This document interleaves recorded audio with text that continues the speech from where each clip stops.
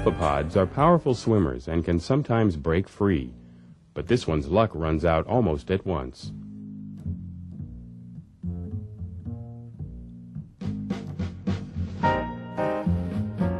This hydra fishes the chamber for bottom-hugging red copepods and catches one, only to have its neighbor try to steal the prey.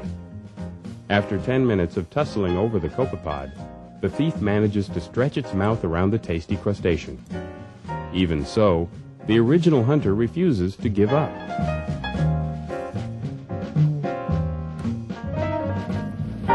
It takes the hydra's nerve net another 10 minutes to make the decision to give up its meal.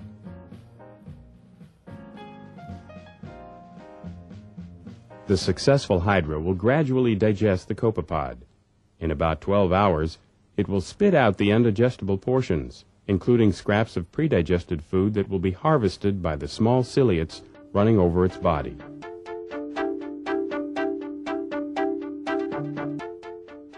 The need to regurgitate undigestible portions of the meal through the mouth creates a food source for protists that set up shop wherever hydras are feeding.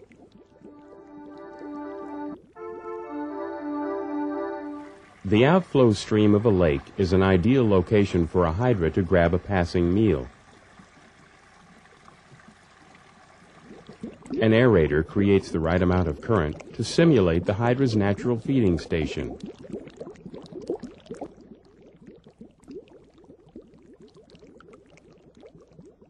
Then we introduced some lake plankton and observed a cnidarian feeding frenzy.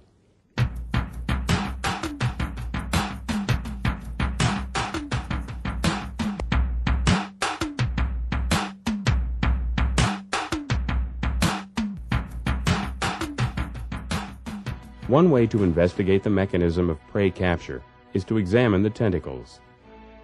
The microscope shows several different kinds of stinging cells, including harpoons and lashes, for paralyzing and holding the prey. These weapons immobilize by entangling the appendages of these small crustaceans. But do they work against other small water animals? We tried offering our hydrozoans a much slipperier morsel, a tubifex worm. Hydra had no problem holding it, even in the severe current.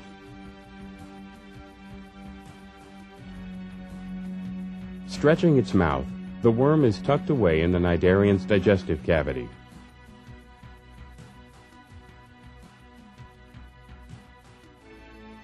Another feeding trial turned into a tug-of-war. After 5 minutes, digestive enzymes begin breaking down the worm's proteins, and its blood can be seen circulating around the hydra's digestive cavity, gradually filling the lower gut.